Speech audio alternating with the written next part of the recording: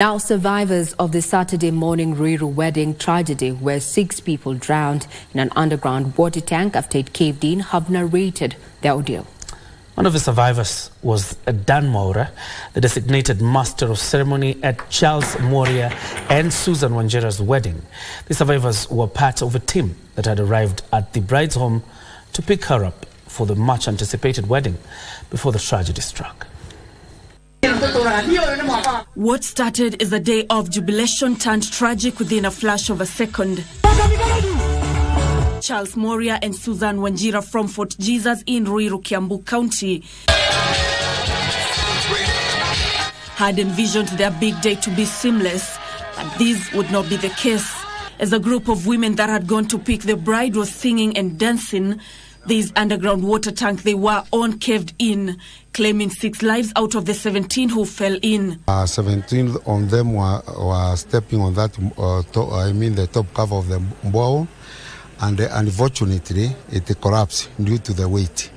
Tukasikia nyimbo, tukasikia mara moja watu wakitoka wakiwa wanapiga kelele. Tukauliza ni nini? Wakatuambia watu wameshaanguka kwa shimo. Venye tulifika pale tukajaribu kuokoa, maji ikakuwa mingi, tukaanza kuchota na ndoo, tukapunguza mpaka venye ilipungua, nikashuka ndani. Nilitoa mama mmoja kama amekufa na mtoto. Those who died include 5 women and a child. Survivors of the ordeal include Dan Mwaura, who was the master of ceremony.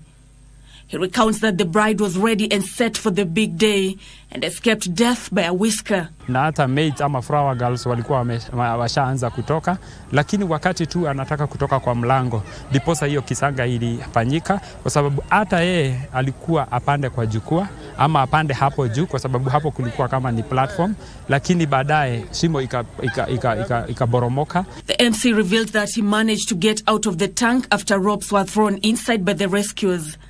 Lucky to be alive, Mworia had to look for an alternative outfit to finish his job as an MC at the wedding that later happened.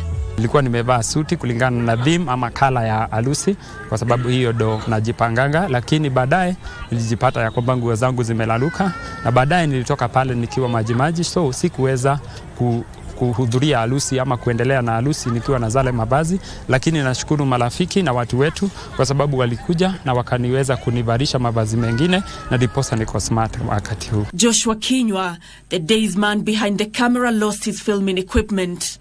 Ilizama na tukajikuta tuko kwa shimo ndani na tukataabika sana kutoka kwa hiyo shimo, lakini tunashukuru Mungu ni kwa sababu alitubakisia uhai.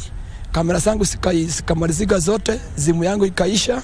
I'm promising that I know the county government will be able to take care of this, and those of us also that are also in the National Assembly and members who are elected in this county will be able to stand with people in this tragedy. Nancy Okware, Sunday Express.